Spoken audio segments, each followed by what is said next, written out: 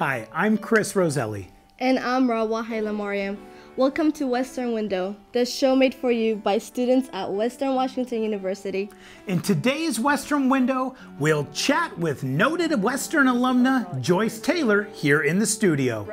We'll find out more about Western's Idea Institute, and we'll hear what it's like to navigate life as a diverse student here at Western. We'll watch as the sculpture on campus gets new life, and we'll mix it up to discover the real faces of STEM. So stay with us as we explore our world through Western Window.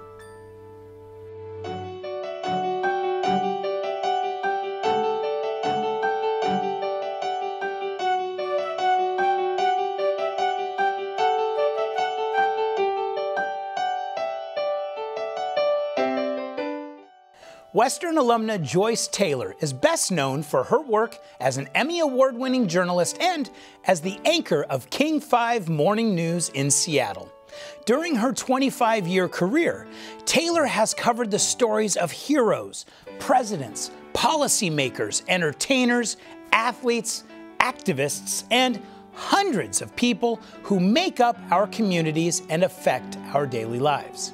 She was recognized as one of Western's 100 Outstanding Alumni of the Century, and we were lucky enough to interview her right here in the studio.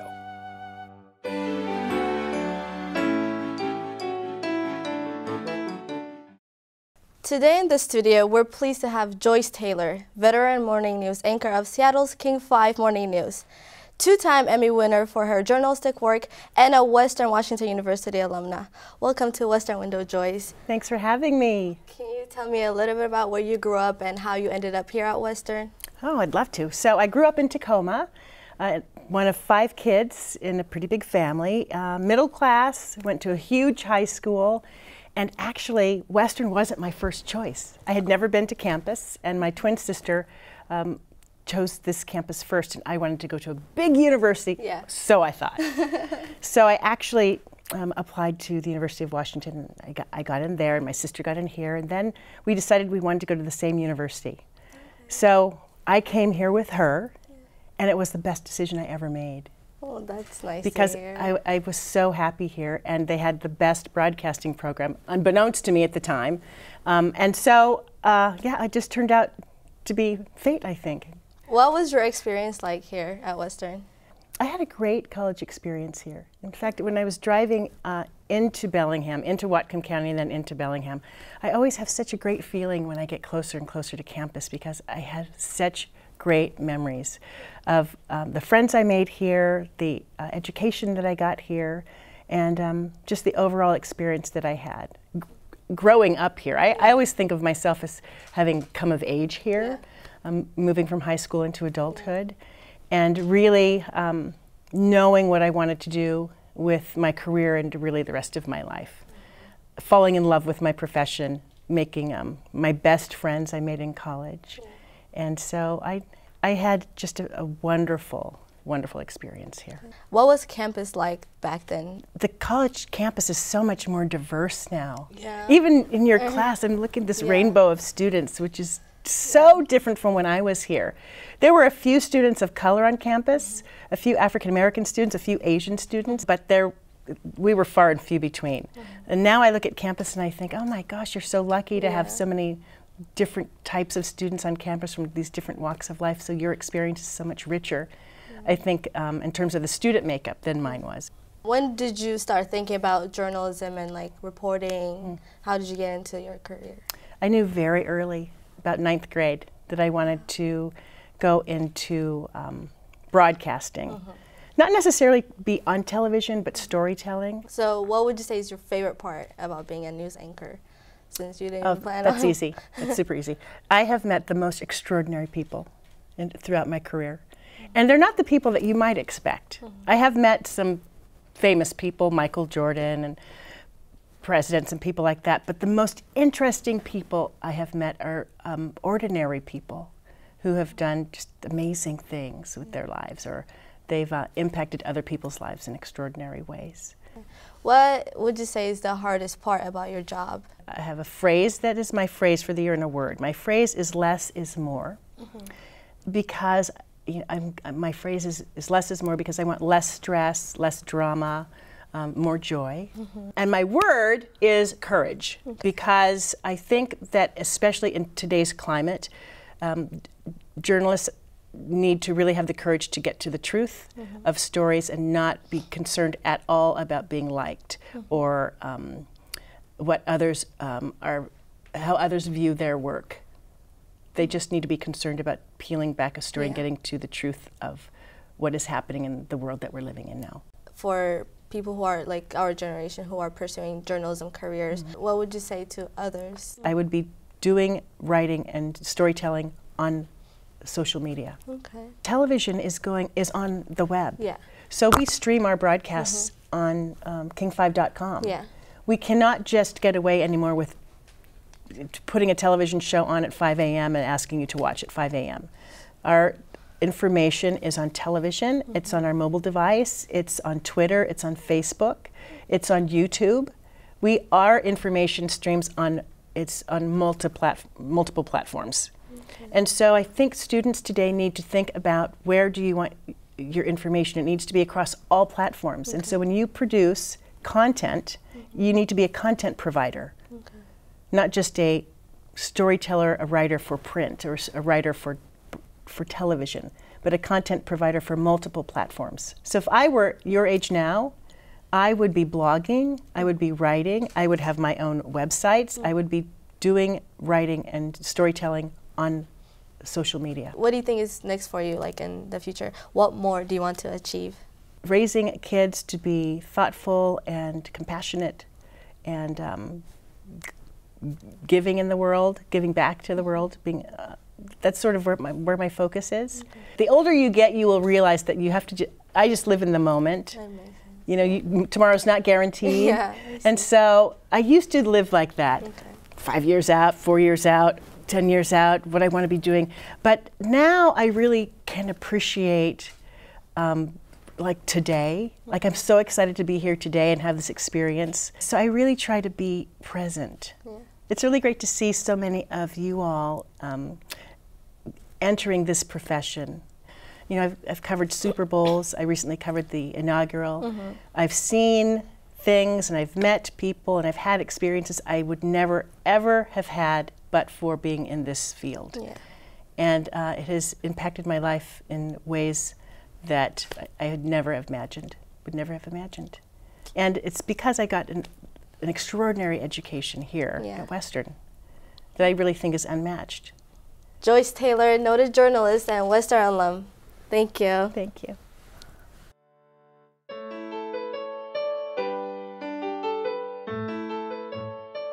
At the Idea Institute, entrepreneurship is for everyone. Whether you focus on social justice, environment, arts, education, business, humanities, engineering, or any other subject, this interdisciplinary program is designed to provide the knowledge, skills, and abilities to successfully engage in entrepreneurship and innovative behaviors in new and existing organizations.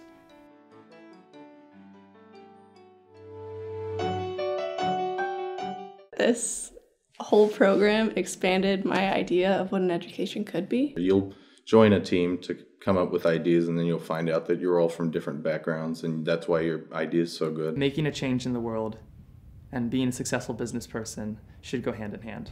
It made me realize that I can do a lot more than I thought I was able to before.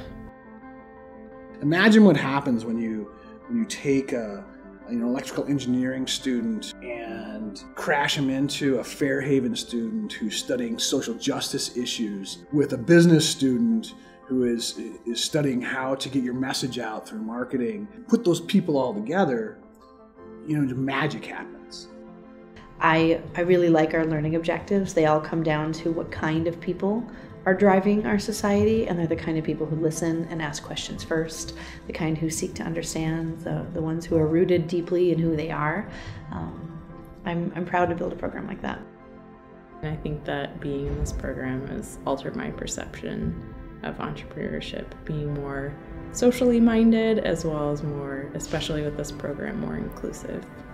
In fact, there isn't even a particular major that you need. We've got a minor for it that you can add on. And that's brought so much richness to the program to have so many different people of different backgrounds. What we say is, you bring your passion, we'll show you the process how to make change happen. And what entrepreneurship really showed me is the business of making a difference and how much more important that kind of capital can be than any amount of money.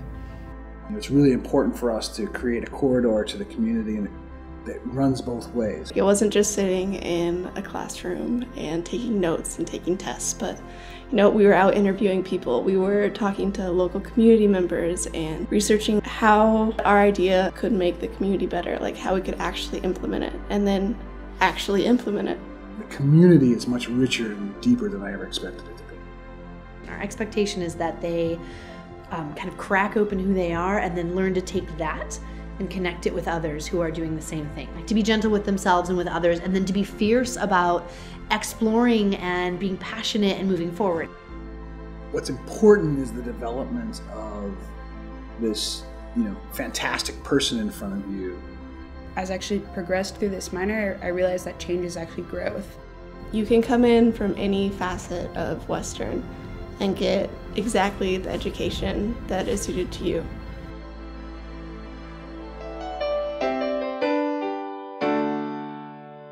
Noted sculptor Mia Westerlund Roosen created Flank 2 in 1978.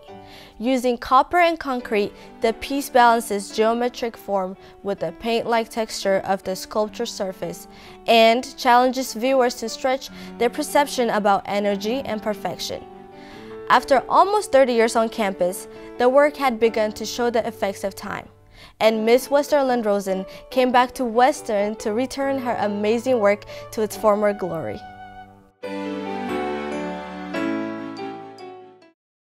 My name is Mia Westerlund Roosen. I'm a sculptor from New York City.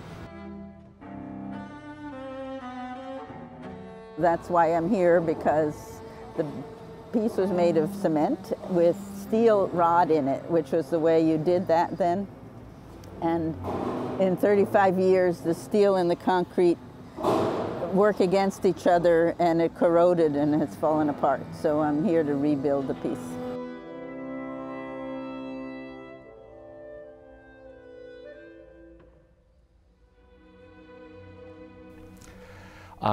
Mia Westerlund Roosen's piece comes in a very unusual way. She had an exhibition at the Vancouver Art Gallery, major one-person exhibition, and her gallerist, the famous New York gallerist Leo Castelli, approached the university and offered the university to show one of her pieces that was in her exhibition here on a long-term basis. So it was originated as a loan and came down here, was installed, and eventually she donated her work to the gallery. So I contacted her and she said, well, how about I just remake the work?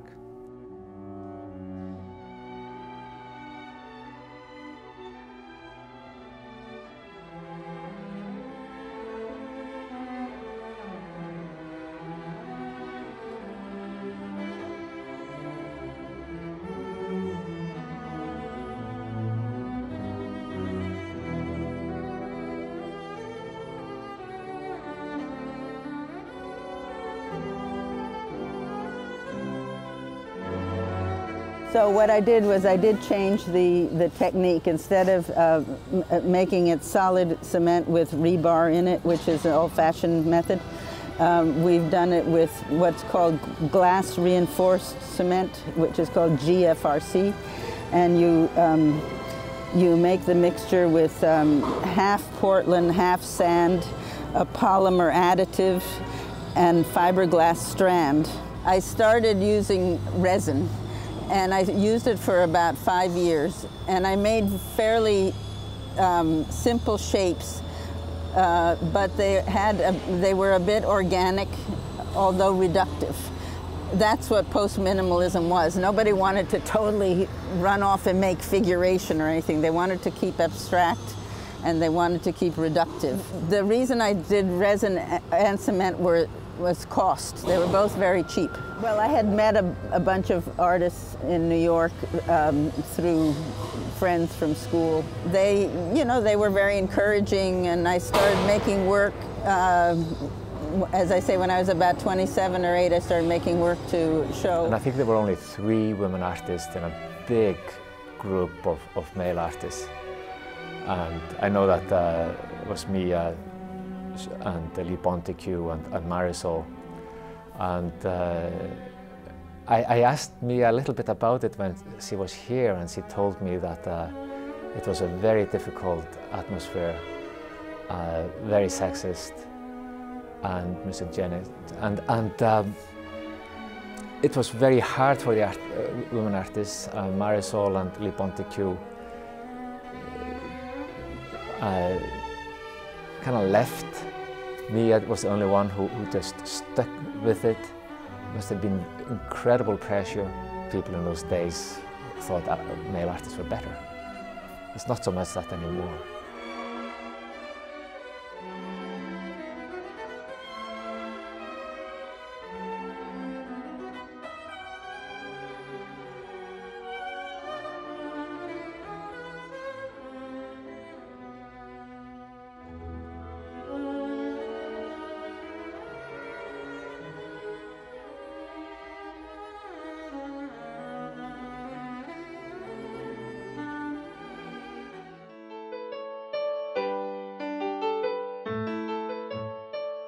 Written by journalism professor Maria McLeod and directed by Western alum Carrie Wardrop, First Person Diverse Student Stories is a collection of 7 monologues about college student lives told from diverse perspectives.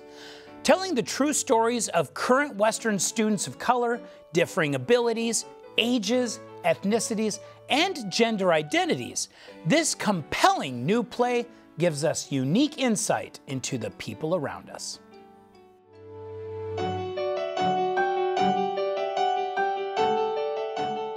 My name's Carrie Wardrop, and I'm directing this play, First Person Diverse Student Stories. Diversity means that we come from very different places with very different experiences, that no one person's experience is like somebody else. Maria interviewed people in a wide range of diversity, racial diversity, ethnic diversity, religious, gender identity, ability, and so forth. The pieces became monologues, not interviews. They were changed enough so that there was a theatricality element infused in them. I think I scared out of my mom, though. I didn't do a good job of laying the groundwork before I came out to her.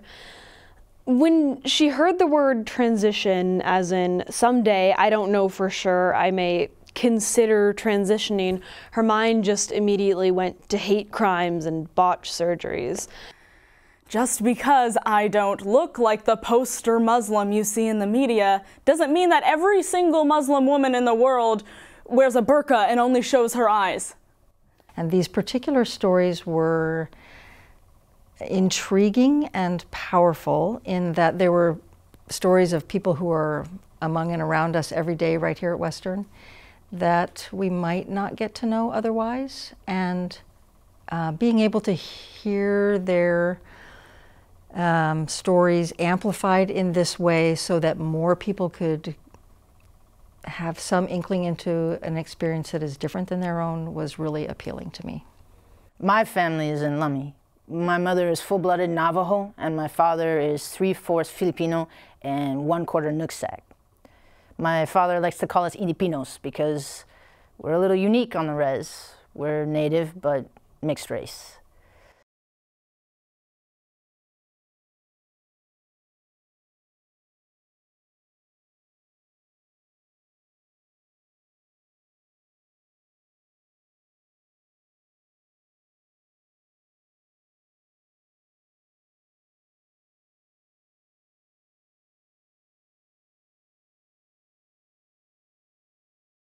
I was the bad, good kid in school, and I'd hang out with the bad, cool kids.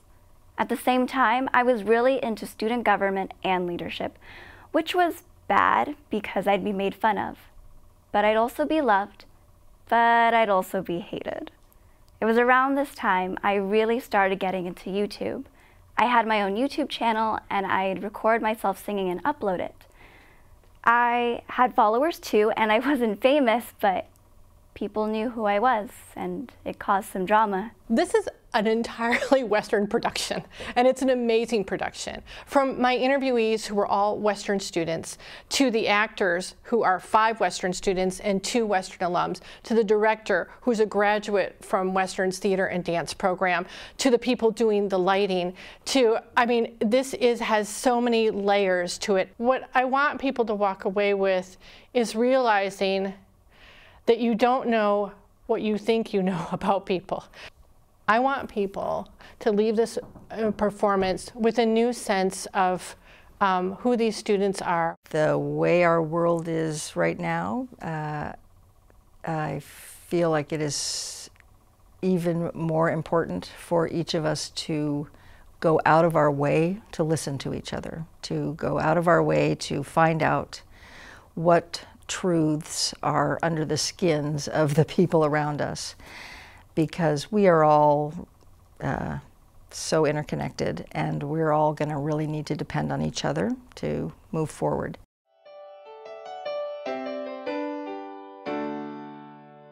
Mix It Up! Faces of STEM is a yearly event that aims to bring students throughout the scientific disciplines together. Showing diversity in the science fields, Mix It Up fosters inclusion in STEM on multiple levels and makes it clear that scientists look like all of us.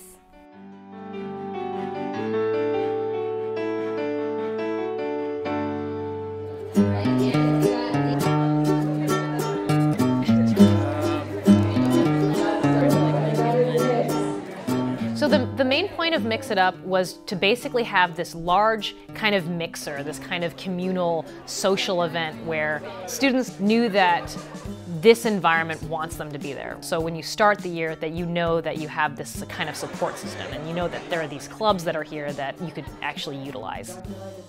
At this event, one of the things that we have is a career panel, and they try to get faculty members at Western that maybe have had a little bit different than the traditional experiences in science to talk about what it was like for them, you know, throughout high school, throughout their undergraduate career, and then going into grad school, about some of the hurdles they faced, to try and support each other and really encourage people that maybe don't feel like they're meant to be in the sciences.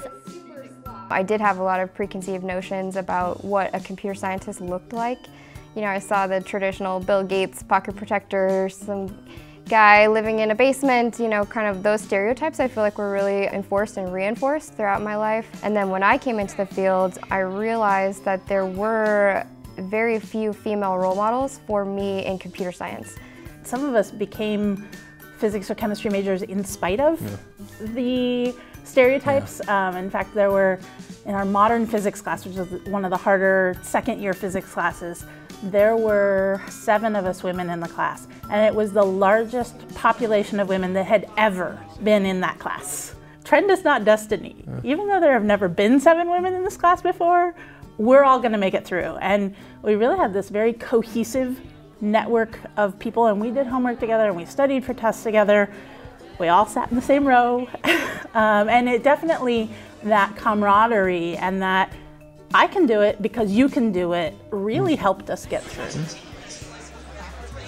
I'm also the STEM inclusion and outreach specialist here at Western, and I realized when I was growing up, I honestly thought that mixed people like me, people that were multiracial, we just didn't exist, you know, 20 years ago, because I didn't see anyone in the movies. I think everyone needs to understand that racism, sexism, homophobia, all of that stuff is kind of ingrained in our society. So truly it is mostly because of how our systems are made, and our systems were made by the dominant culture, so therefore it just kind of snowballs and just always is about the dominant culture, and it's really hard to get people who are not part of that dominant culture to feel like they belong, because they didn't really make it to begin with, here in academia. I really feel like there's a stigma to science. I feel like a lot of scientists are looked at as intimidating and scary, and science itself, physics is very scary. Every time I say I'm a physicist, people stop talking to me. I want to have that go away, and there's many reasons on why that exists. Why is science so intimidating? And it's the culture that scientists create, It's the culture non-scientists create about science and the stereotypes that exist, that environment of exclusion that maybe some people don't even know they're contributing to or part of or being affected by. So I created this position so that I can help all of these different facets of how science is being seen, and once you're actually in science, how do you deal with that? I want people to feel like they belong in their STEM major early on. We all struggle. You know, I think if you talk to any faculty member on this campus, there have been classes and challenges along the way. There are things that are hard.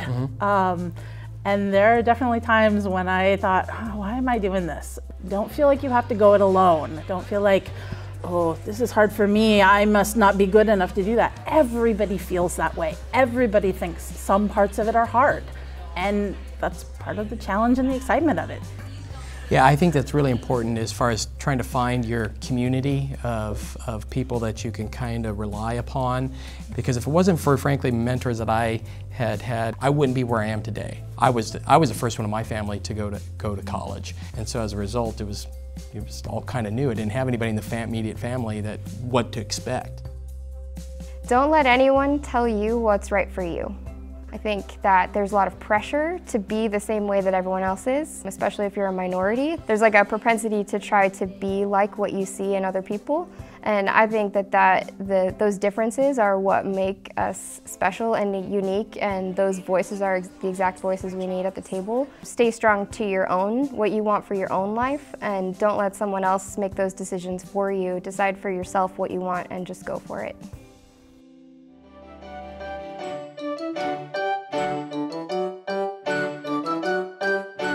That's it for this episode. We'll see you next time as we explore our world at and around Western Washington University. Western Window is proud to partner with the following student publications. Clipson Magazine is published twice each quarter and includes features, multimedia, and issues that affect lives across the greater Bellingham area. You can find it online at clipsonmagazine.com. The Western Front is the official newspaper of Western Washington University, published by the Student Publications Council and funded by your advertising dollars. The Western Front. Get it first, get it right at westernfrontonline.net. The Planet is Western Washington University's award-winning quarterly environmental publication and the only undergraduate environmental magazine in the United States. Explore The Planet online at planet.wwu.edu.